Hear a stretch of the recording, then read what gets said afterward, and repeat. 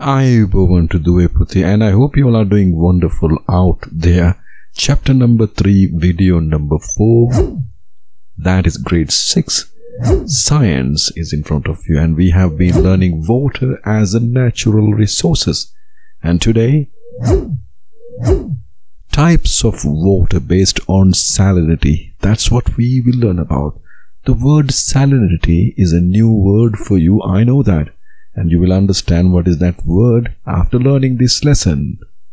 What you will learn in this session, okay, how to categorize water based on salinity and how to identify that water based on salinity. These are the two things that you are going to learn. So end of the session, you will know how to categorize water based on salinity and how to identify that water based on salinity. Lovely. Let's get into the subject without further delaying.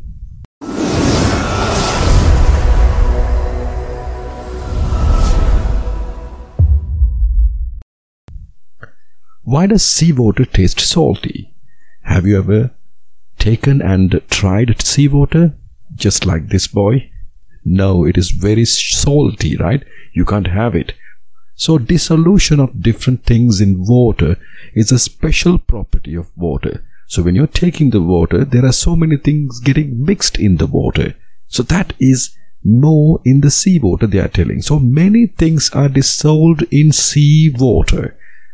Sodium chloride is one type of salt dissolved in seawater excessively. What is that? Sodium chloride. Remember that magic word, right? This is the reason for seawater to taste salty. So mainly the sodium chloride is more in the seawater.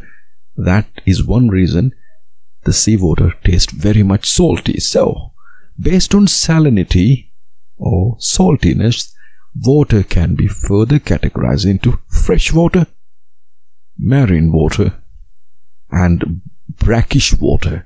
One more time, fresh water, marine water, and brackish water. The fresh water, you know that it's very beautiful, and marine water is a seawater, and brackish water is something in between the fresh water and the marine water. Now, do you know that how the salt is getting extracted? Okay, salt, sodium chloride, is produced in Salton by vaporizing seawater. That means when the seawater is collected in one place and when the water is taken away from that seawater, the sodium chloride will get produced just like that in front of you. So the salt what you are eating at home is sodium chloride. That is mostly coming from the sea water. Lovely, isn't it? Okay. Now fresh water. The water in wells, ponds, rivers, streams, waterfalls, that is known as fresh water. You know that one. So the amount of salt dissolved in fresh water is very low. The amount of salt dissolved in fresh water is very low. They are not telling it zero, but it is very, very low. Now, the second one is about marine water. The water found in seas and oceans is known as marine water. The water found in seas and oceans is known as marine water. You know that the amount of salt dissolved in marine water is very high, right? And the brackish water. The water found in lagoons is known as brackish water.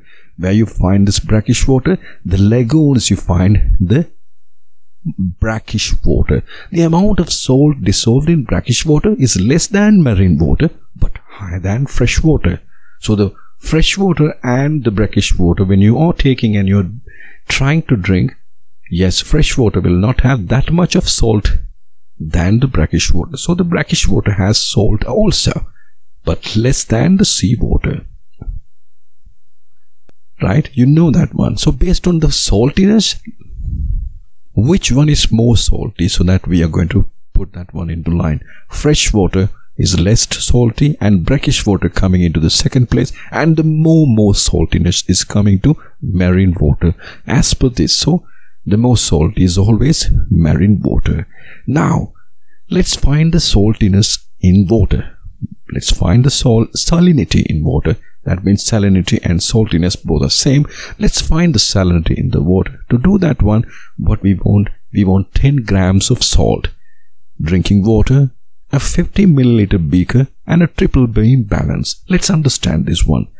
Put 25 milliliter of water into 50 milliliter beaker and measure the weight. We're going to put 25 milliliter of water just like this. We put that one inside, and then after that what we're going to do, let's put that one and measure the weight. Okay, so we're going to measure the weight with that one. Once we started measuring, it is giving somewhere around 2.25 grams. When we are measuring it, it is giving somewhere around 2.25 grams. Now what I'm going to do is, we are going to put 2 grams of salt and a little amount of water into the same beaker and dissolving well, and add water into the beaker till the volume of the salt solution becomes 25 milliliter. Now this particular water is 25 milliliter water with how many grams of salt? 2 grams of salt. Now when we are weighing that one, it's coming somewhere around 2.75. Earlier it was 2.25. Now you see a small gradual increment in the weight or mass. You can call it as mass. Now what we're going to do is, we're going to put 6 grams of salt and a little amount of water into the same beaker and dissolving well. Now this beaker has 6 grams of salt mixed in this water, but that is also 25 milliliter. Now what we did, we measure it. Now see, it is 3.15 over here. 3.15. The first one is without salt, the second one is with 2 grams salt, and the third one is with a 6 grams salt. When the saltiness is increasing, the mass is also increasing. Do you understand that one? So it can be concluded that the mass of the water is high with salinity. Based on this, we can separately identify fresh water, marine water and brackish water. So it can be concluded that the mass of water is high with salinity.